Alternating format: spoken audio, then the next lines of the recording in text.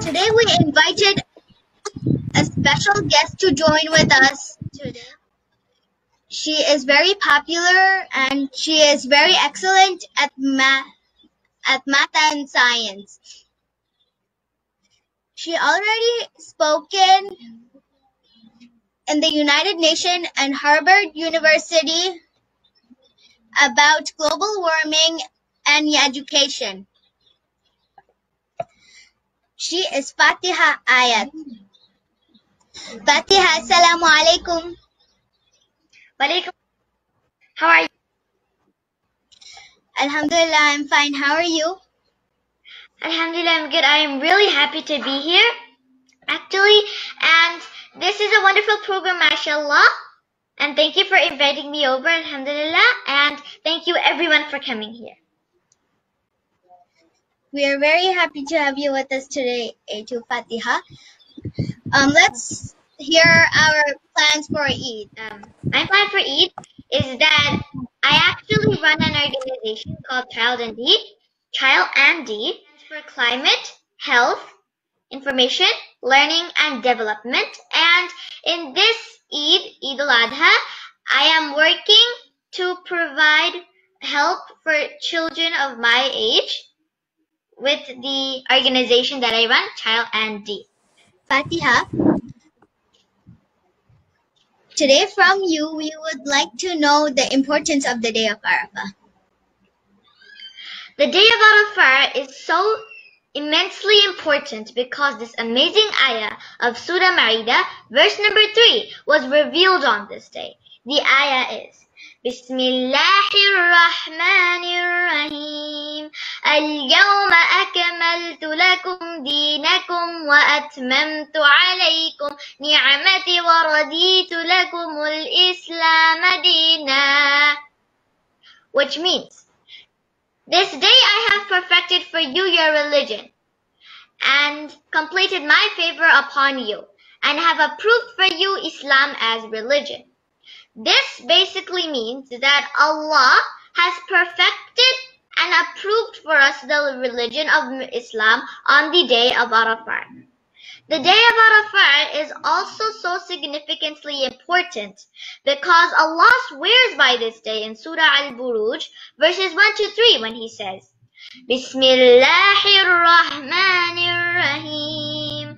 Was-sama'i zatil buruj wal-yawmil maw'ud wa shahidin wa mashhud.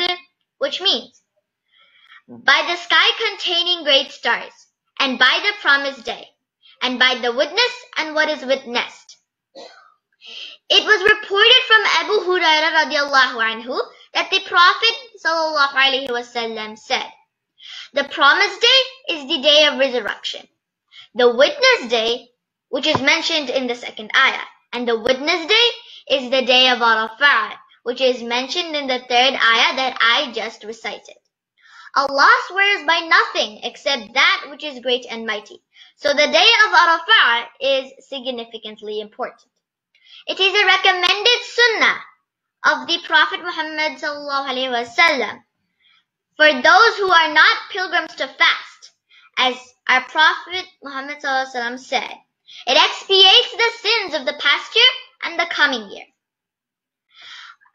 Prophet Muhammad sallallahu alaihi wasallam also said that there is no day on which Allah frees people from the fire more so than on the day of Arafat. So this is why the day of Arafat is so significantly important. And that's my answer. Thank you, for the question. Okay. Thank you, Fatiha. Now I have a question for you. How did the last sermon of our beloved Prophet sallallahu alaihi wasallam teach us equality? In the year of 10th Hijrah, our Prophet Muhammad ﷺ undertook his farewell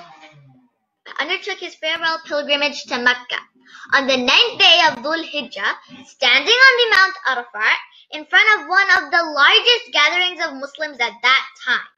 Our Prophet Muhammad ﷺ delivered his farewell sermon, a sermon that was filled with treasures, lessons, and commandments that was to be followed for thousands of generations to come, including today, until the Day of Judgment. I will tell you the most important 5 of those lessons that our Prophet ﷺ taught us.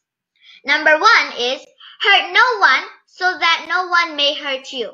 Number 2 is, stay away from interest of money.